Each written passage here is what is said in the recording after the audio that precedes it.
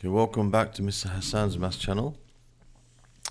I'm now looking at question number 1 from the M1 Mechanics January 2022 International A-Level Edexcel Pearson's exam. And as I said in previous videos, I'm going to basically go through these questions one by one so that I can classify them according to a playlist which is from this paper, and also a playlist for the topic that the particular question is from. Alright, so now, question number 1 is about statics. Basically, it says a particle P of weight 5 newtons is attached to one end of a light inextensible string. The other end of the string is attached to a fixed point O. Okay, the particle P is held in equilibrium by a force of magnitude F newtons. The direction of this force is perpendicular to the string, and OP makes an angle of 60 degrees with the vertical as shown in figure 1. Find the value of F and the tension in the string. Now we can do those both at the same time actually. So you have here the forces acting upon this particle are its weight, which is acting straight vertically downwards, and its weight is 5 newtons. Okay, it's 5 newtons. Sometimes they give you the mass, in which case it would be the mass times g newtons, but this is actually giving you the weight itself. And there's also going to be a tension in this string, okay, around the particle, acting on the particle. The tension is going to be acting in that direction, and those are the forces acting which are keeping this in equilibrium. Okay, so it's a statics question where this thing is in equilibrium. Now, there's two ways to tackle this question. There are two ways to tackle this question. One way would be to resolve the forces horizontally and vertically, and that's what you normally would do in a question of this nature. You would resolve the forces horizontally and vertically, and then you would say that the it's an equilibrium, so the forces are balanced out. So what we would do is we have to first work out what this angle is here. Okay, now we know that this is vertical, that's vertical, so this angle is 60 over here. Alright, if this angle is 60, then this must be 30, so this must also be 60, and this must be 30. Okay, we can say this is 30 degrees, and this is 60 degrees, and we can resolve the forces vertically and horizontally. So for example, I could say that F times cosine 60 is equal to T times cosine 30, and F sine 60 plus T sine 30 is equal to 5. And I'll end up with a two simultaneous equations, a pair of simultaneous equations with F and T in it. I can solve them to find F and T. However, I'm not going to go down that road here, because there's an easier way to deal with this when the forces that you are looking at are perpendicular. So I can see two of these forces are perpendicular to each other. So I'm going to do it a completely different way, which is much easier. What I'm going to do is, instead of resolving the forces horizontally and vertically, I'm going to resolve them parallel to the force F and parallel to the force T. So I'm going to resolve the force, this 5 Newton force basically, parallel to this force and parallel to that force. So I know that this angle here must be, this angle must be 60 degrees, because you've got this, what's this called, corresponding angles. That's 60 degrees. Okay, we know that that's 60 degrees. And if I just carry this on a bit here, okay, then I know that this must also be 60, so this is 30. So this angle here is 30 degrees. It must be 90 degrees here, yeah. Okay, so I know this is 60 degrees and this is 30 degrees. Now with that in mind, let me just show the steps here.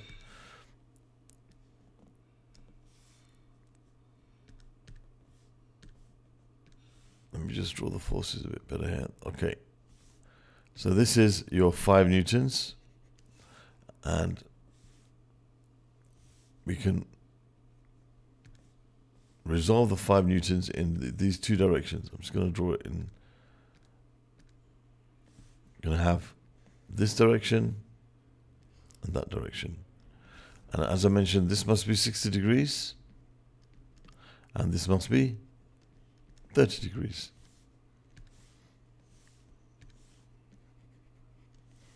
Okay, here's 60.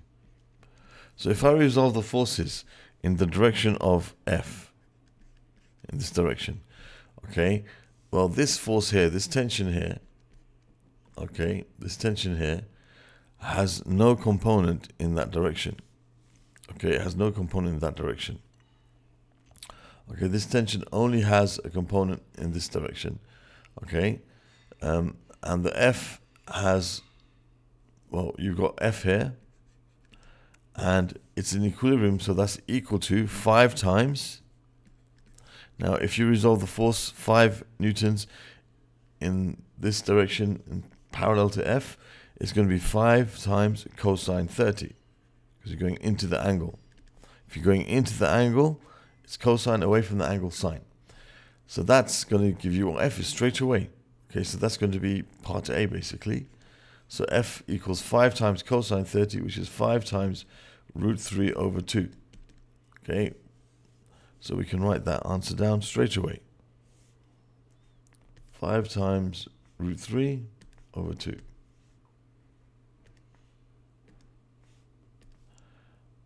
And that gives us 4.33 newtons. And then we can resolve the forces in the direction of the tension.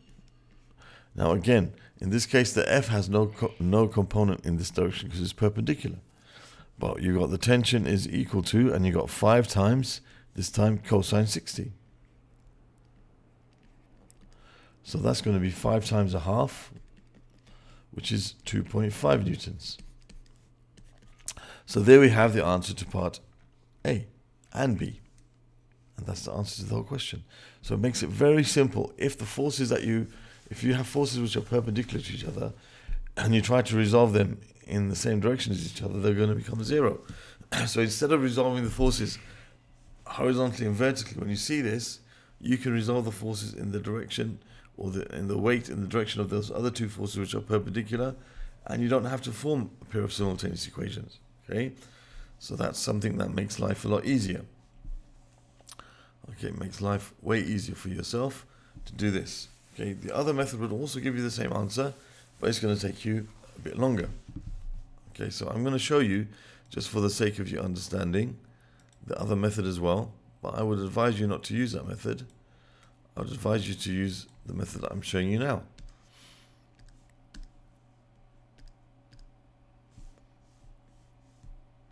So as I said, you can resolve the forces horizontally and vertically, which I wouldn't do, but I'm just showing you for the sake of making it clear. You have your 5 newtons acting this way. And as I said, this angle is 30. There's the tension acting in the string over here. This angle is going to be 60 degrees. Okay, because that's 60, that's 30, that's, yeah. That's right. Okay, so we have, if we resolve horizontally, we'll have F cosine 60 equals T cosine 30. And if I resolve vertically, I'll have F, I'll have F sine 60, so T sine 30 plus F sine 60 is equal to 5. All right, so we can solve this equation simultaneously. So we can say this is going to be a half F equals root 3 over 2 T. So we can say F equals root 3 2 T, sorry, and this is T times sine 30, which is a half T equals, and this is, a half T plus root 3 over 2 F is equal to 5, and we can replace F with root 3 over 2, so you have a half times T plus, and you can replace this with root 3 over root 3 T, equals 5. So you end up with a half t plus 3 over 2t equals 5. A half plus 3 over 2 is 4 over 2, so that's 2t equals 5. So t equals 2.5, which is 5 over 2. So f is equal to root 3 times 5 over 2, which is exactly the same answer that we got up here. 5 times root 3 over 2. Okay, so we can get the same answers using resolving horizontally and vertically. It's not a big deal, but it's much easier to resolve the forces in the direction of the forces which are perpendicular to each other. You don't have to form a pair of simultaneous equations then. Okay, so both answers give us exactly the same result. Both methods give us exactly the same result, but this one is way less hassle to use than this one. Okay, so there's the answer to question number 1 from this January 2022 paper. Other questions from this paper can be found in the playlist that should appear in this area, and other questions from this topic of statics can be found in the playlist that will appear somewhere over here, and you can subscribe to my channel by clicking on this link. Thank you for watching.